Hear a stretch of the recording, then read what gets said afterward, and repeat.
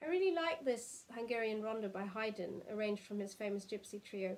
There's so much contrast, so there's so much fun material to learn, and a lot of beneficial technique that we can develop when doing so. We've got a lovely opening theme, which is light in character, and where we want to sustain a longer phrase to make it not sound too heavy. Perhaps it would sound something like this.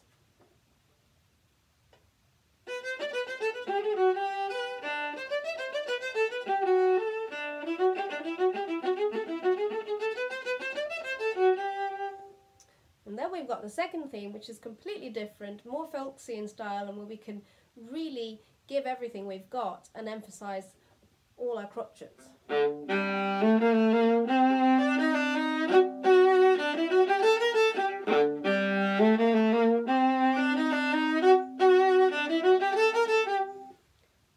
Now, I would like to go back and focus on the opening here, because there are two things that I find really, really important.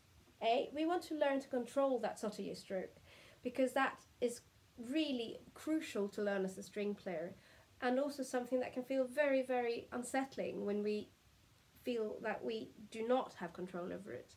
And B, by having that control, I feel that we can learn to practice more effectively and therefore speed up our progress.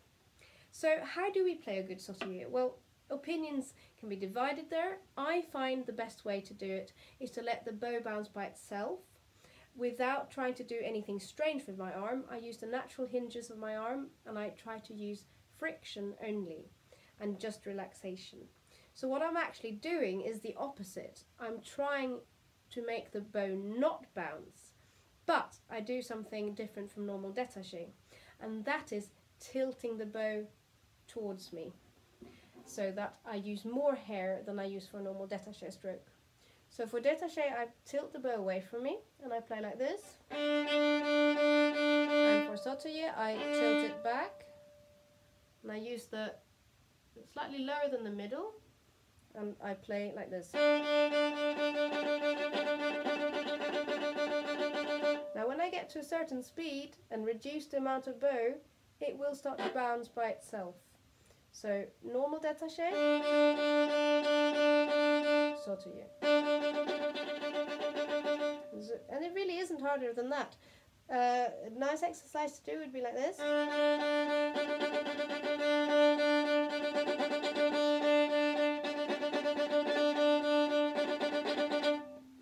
Okay, so I'm not actively trying to move my fingers. They are more moving because of the bow just being completely relaxed. Now, the important thing I find here is that when I tell pupils to learn something slowly and then speed it up further, I tell them to use this tiny amount of bow between here and here from the very beginning. I don't ask them to play a different stroke from what they would if they're trying to play crotchet equals 120. Now we've only got 80 here, which is not very fast.